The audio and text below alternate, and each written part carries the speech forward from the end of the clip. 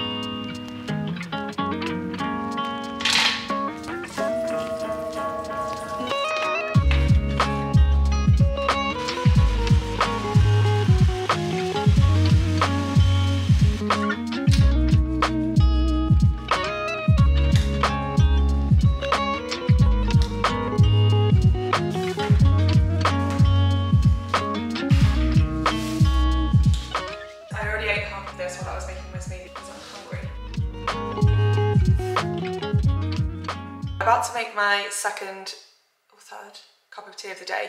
I have got an issue with tea. I'll show you my tea cupboard in a sec after this, because sometimes you ask me what teas I drink, what my favourite brands are and all that stuff, so I'll show you that in one sec. I wanted to have like a little bit of a chat about, I suppose, kind of what I've learned over the last few years of like research into what I'm eating, reading books, listening to podcasts and all of that kind of stuff. And I guess why I've made some changes or some tweaks to what I'm eating every day recently. I think since doing the 6-week challenge, I've obviously been a lot more active. Like, I have always done my daily walks, but I've been doing my 3 workouts a week, and it's really got me thinking about making sure that I'm definitely getting enough of the things that my body needs. I'd say the big one is protein. That's the one that's changed the most. Like, I'm really making sure to get a really great source of protein in with every single meal, and then also supplementing that a little bit. Like, I've started using protein powder for the first time in honestly probably like 5 years and probably more. And I think the thing that really put me off is that so many proteins, like even the plant-based ones, are not organic and they have loads of like sweeteners and stuff in. But this hemp protein that I'm using, it does taste like grass, I'm going to be honest, but obviously it's just 100% organic hemp, so it's like super natural. And if you add enough stuff, like if you make the smoothie I made this morning, you honestly can't taste the hemp at all. Well, I can't taste the hemp anyway. It's like really sweet and really yummy. And then also with my snacks, I will show you later, but I've started having this like, it's not a protein yogurt, it just happens to be high in protein and low in everything else, like low in sugars and stuff. So I'll show you that later. Yeah, just being a lot more mindful of the amount of protein I'm getting, because I'm aware that I'm using my body a lot more in the 6-week challenge, and I just want to make sure that I am fueling my body and all of that stuff. And also I'm being much better with taking my supplements like B12, which is really hard to get on a plant-based diet. And then just ones that make me feel good, like iron, vitamin C, and all of the ones you saw this morning. I also take magnesium before bed, which is really good for your sleep, which is really good for everything else. And yeah, I would say I've just been paying a lot more attention and trying to make sure that I'm not getting in a rut of eating the same meals like every day, because I can be like that. I can have the same breakfast every day, same lunch every day. So that's it. I'll show you my tea cupboard. Okay, welcome to my tea cupboard. I'm a big tea girl, as you can probably see from this. Also, you're too high up, so I can't see you. Clipper is such a good brand of teas because they don't bleach their tea bags and they're all organic, so I love Clipper. If you see me drinking a cup of tea, 9 times out of 10 it will be a Clipper English breakfast or a Clipper English breakfast decaf. That is also a thing that's in there as well. Or it'll be Rooibos, or in the evening, anything herbal, basically. And that's my little tea cupboard. Right now, I'm probably gonna have one of these. Okay, it's lunchtime, and for lunch today, I am going to make butter beans with quinoa and homemade almond pesto, which sounds a bit weird, but it's so good, trust me. I basically just need to use up a whole bunch of ingredients. I've got some quinoa I need to use, and I've got loads of fresh basil that needs using as well. It's Rue's little feet on the floor. That's the plan, let's make it.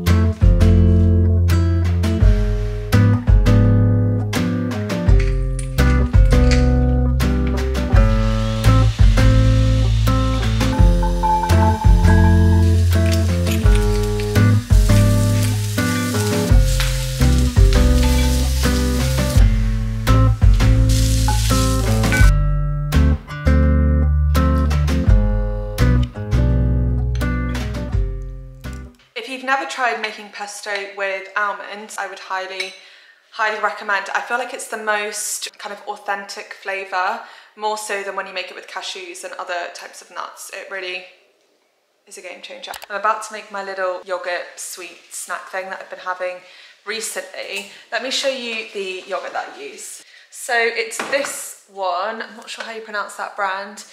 We get it from the organic store. Hopefully other places sell it too. I call it a protein yogurt, but it's not like got any added protein. It's literally just 100% soya, and it's organic. And I think it's just, yeah, it's soya, beans, water, and live cultures. So again, this is really good for your gut health. And also, per 100 grams, there's 5 grams of protein, which is not loads, but it's something. And there's also no sugar in this, which is great, although I add honey to mine. So Kenny eats this with grapefruit. That's one of his favourite snacks. So yeah, let me show you my new favourite little snack.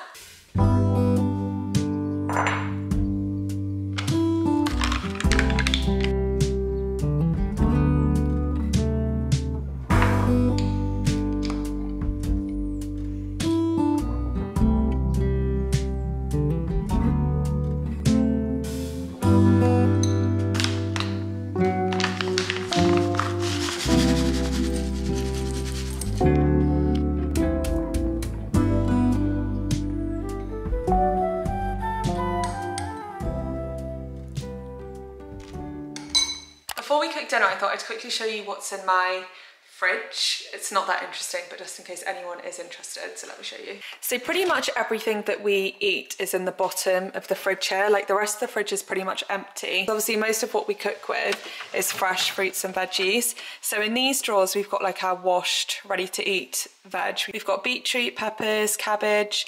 That is a round courgette, pretty cool. Aubergine, we've got mushrooms, we've got broccoli, and then in this one is more washed and prepared veg. So we've got a couple of sweet potatoes, carrots, leek, and a butternut squash, and a chilli actually at the back there. And then in the bottom of our fridge, we've got kind of all the packaged, I say packaged, but just stuff that's not loose.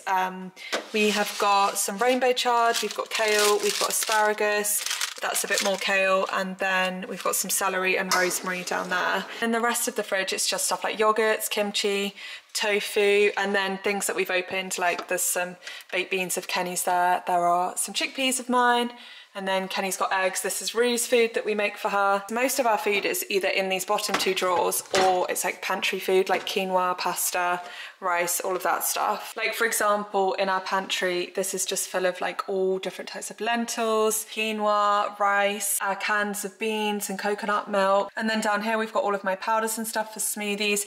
This is probably one of my favorite brands. If you're looking for things like maca powder, cacao powder, and this seed crunch that I use, it's always this brand, which you can just get in Sainsbury's, I think. And then in this store, for example, we've got all of my vitamins that I take. Together Health is definitely a brand I'd recommend for vitamins, supplements, that sort of stuff.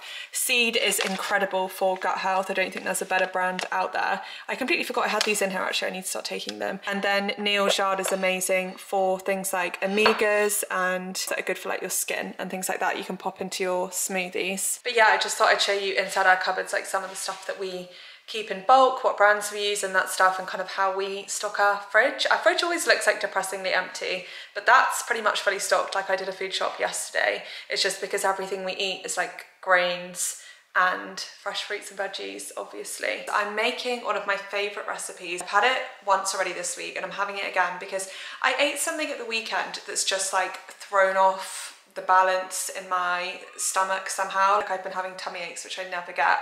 So I've been making this turmeric tofu kind of broth because turmeric's obviously really, really great for being anti-inflammatory. I'm hoping this will help to just soothe it and calm that down. I've also been having lots of kimchi this week as well for the same reason, because that's so good for your gut health. Like anything fermented is really good for that. It's like a really lovely warming turmeric and coconut broth, and then it's got tofu, green veggies and rice noodles, and it's so good. I'm gonna go get changed out of white. Do not cook this in white, not a good idea.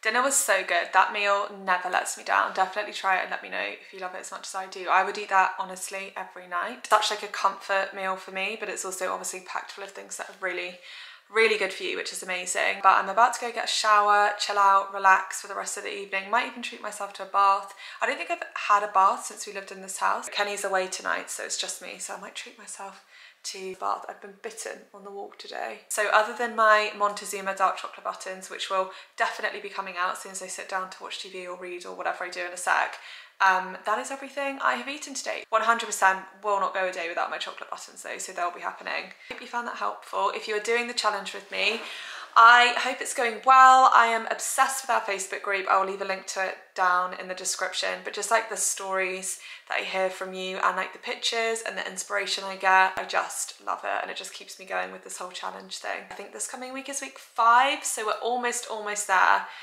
which is so exciting, and I'm just loving every second. Anyway, I'm gonna stop talking, go get a shower. So I hope you have the best week ever, and I will catch up with you next Sunday.